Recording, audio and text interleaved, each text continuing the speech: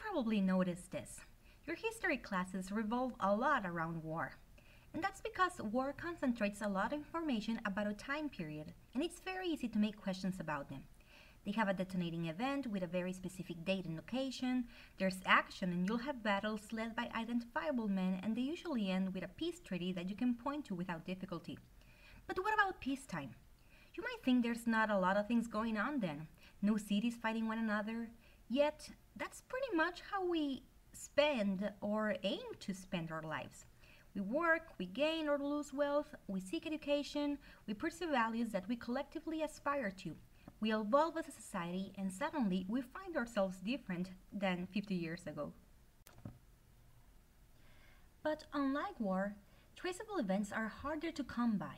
I mean, it's not like somebody officially inaugurated the Renaissance or declared it was over, not that it happened everywhere at once. But more or less, for the 250 years that span from the late 14th century to early 17th, the interest of European societies started to shift from the very religious to be centered around man and mankind. Now, this is called humanism, and will pretty much define everything that goes on during this era.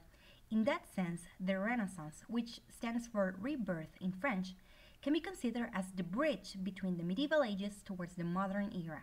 It was a cultural movement that started in Italy and then spread to the rest of Europe. But why Italy? If you remember, the Crusades were these military campaigns for which the Pope had called upon all knights of Europe to fight against the infidels that were currently living in Jerusalem and most of the places considered to be holy by Christianity. There had been 7 crusades, and the last one ended in 1289. What they left behind were routes that connected not only Europe to the Near East, but also Europe within itself. And since the dreaded Black Plague had ended, people will now venture outside their hometowns or villages. They were very small.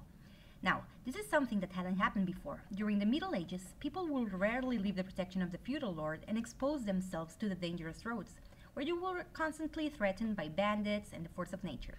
But now the knights were back, and traveling was suddenly a little more accessible. One of these men that ventured outside was Petrarch, considered by many to be the first tourist because he traveled not because he needed to, but just because he liked it. I mean, it's weird, right? Anyway, in one of these travels in an old monastery, he happened to find a bunch of papers that were no other but one of the few remaining copies of Cicero's letters. Now, Cicero had been a classical Roman philosopher, and yet most of his work, like that of the rest of his fellow classical intellectuals, had been lost during the Middle Ages. Probably because since it predated Christianity, the church didn't want to do anything with it. Anyway, Petrarch found these letters and became fascinated by it, wondering how could it have been that hundreds of years ago the spirit of mankind had achieved a degree of elevation that was now lost. Actually, he was the first to coin the term Dark Ages, referring to the way that people had been living these past years in comparison to the sophistication and cultural elevation that had been attained by the Greeks and the Romans. He figured that man had been forgotten for the sake of God, and this needed to be reverted. Thus, he began humanism, a cultural movement that aimed to replace God with man as the center of the universe. Now, this doesn't mean that he was promoting atheism or any of the such. It was more like a shift from the medieval, let's endure this world while we wait for the next, towards let's use our God-given gifts to glorify him in this life. Now, under the banner of humanism, mankind became more interested in the real world. After all, it is no coincidence that during this time of exploration, America was discovered. Another thing that came with the routes established with the Crusades was trade. I mean, if you were a knight and you had been to Damascus and tried the softness of silk and how tasty food becomes with spices, you probably will want to continue to enjoy those products once you came back home. And since now there was peace and your knightly services weren't required anymore, what better way to put your talents into use than to become a merchant? After all, not a lot of people had the previous experience and the cultural savvy to take on those missions. By the way, also from this time, Marco Polo, a Venetian merchant traveler who went all the way to China and spent some time in Kublai Khan's court and came back to tell his story and spread the word about the exotic riches he had seen in that faraway country. Commerce flourished during these years, and the cities that were on the trading routes benefited greatly from it. Trade, however, is the sort of business that needs to be financed. You're definitely going to return with merchandise that'll surely make you rich. But how do you get there in the first place? So banks became a major player in this game. And if something that you can be sure about is that banks will always make more money. So there was an incredibly amassing of wealth like there hadn't been before. One of those very successful banks was the one run by the Medici, the most powerful family of the Italian city of Florence.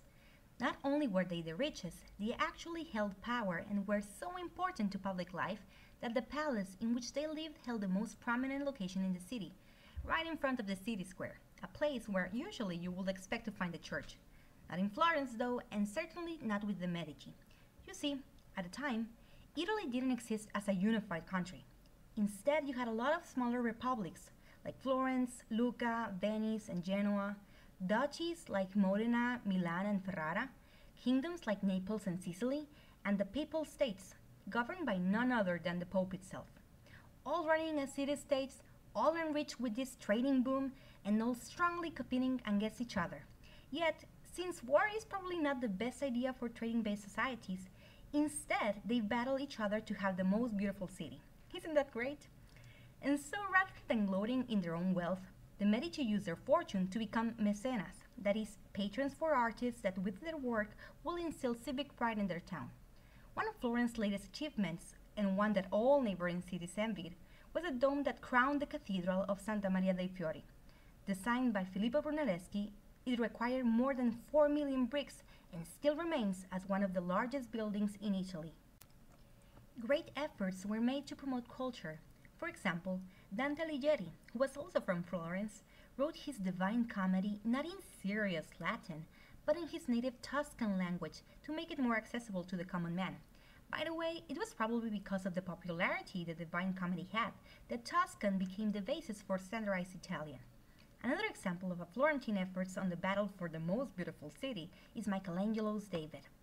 A year before, this young sculptor had become famous for his impressive Pietà, a massive marble statue depicting the Virgin Mary holding the limp body of Jesus after it was taken from the cross.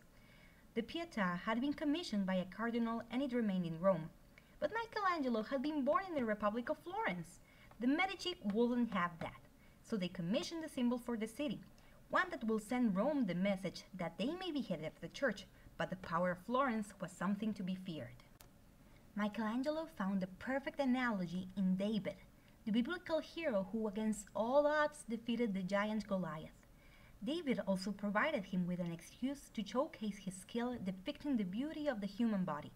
Michelangelo went beyond anatomical accuracy to emphasize the most representative and human parts of the body, as can be seen on the larger head and hands. The David was placed in the square in front of the Medici Palace, and it wasn't a coincidence that his piercing and challenging gaze was just in the direction of Rome. After the David, Michelangelo was called back to Rome, this time to paint the ceiling of the Sistine Chapel, wherein 9 panel passages of the Old Testament are depicted. Considering himself a sculptor and rather than a painter, Michelangelo was very reluctant to take the job, but only accepted after the Pope Julius II agreed to give him full artistic license. When Michelangelo was called back to Rome, the Medicis then called another notorious man, who already had a reputation not only as an artist, but also for his talent as a military architect and engineer. Leonardo da Vinci started to paint the Battle of Anghiari in one of the halls of the Medici Palace, but like many others, he ended abandoning this project. Like Michelangelo, to ensure anatomical correctness, Leonardo often sneaked into the morgue to dissect and understand human bodies, and his thirst for knowledge went much beyond that. He filled notebooks with notes that go from the geometry of the human body to how babies develop inside the mother's womb, war machines and flying machines, and many other topics, pretty much everything that interested him, however briefly. By the way, if the letters in Leonardo's notebooks look weird, it's because he wrote them from right to left to make them illegible in case a rival might steal them. Leonardo da Vinci was by all means the best example of the Renaissance man, well-versed in many fields of study and unafraid to push himself beyond proven techniques, always experimenting new ways. Unfortunately, but predictably, not all his experiments were successful.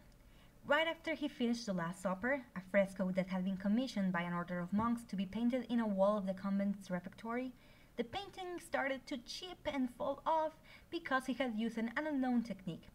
The Last Supper required immediate conservation work, and pretty much ever since. Still, it works as a perfect example of linear perspective, another Renaissance innovation. With linear perspective, a painting aims to portray things as they're seen in the real world, where visually all lines extend to a vanishing point. Besides linear perspective, Leonardo also played with atmospheric perspective. This one involves the use of clearer shades on the background, becoming blurrier and blurrier with distance, as if fog blocked the view. The most famous painting in the world exhibits this quality. He started painting the Mona Lisa while he was in Florence, but when summoned to court by the French king Francois I, he took her with him, continuing to work on her until the time of his death in 1519. Following the trading route, the ideals of humanism and Renaissance spread to Northern Europe. Using oil paints brought from Asia, the Netherlandish painter Jan van Eyck achieved incomparable levels of realism. In Germany, Albrecht Dürer made engravings in woodcuts, making an art form that was easy to reproduce. But no other invention was more important than that of Gutenberg, who in 1440 created Europe's first printing press. With this invention, ideas spread faster than ever before. In England, Erasmus published in 1509 In Praise of Folly, a satirical attack on superstitious European society as well as the church. In Utopia, Thomas More presents a fictional ideal society in which nobody is lazy and everything is perfect. A couple of decades later, a poet will appear on scene to later become the greatest writer in the English language. Now, back in Germany and far away from Rome, the monk Martin Luther disapproved of the church's fixation with money and published in 1517 95 theses in which he condemned Roman practices, thus initiating what will become the Protestant Reformation. So, rather than the period of linear development with pinpointable beginnings and endings, the Renaissance was a cultural movement that greatly shifted the interest of European society, evolving from a disconnected centers towards a network of diverse, sometimes converging and sometimes conflicting cultures, an idea of the world that we still maintain to this day.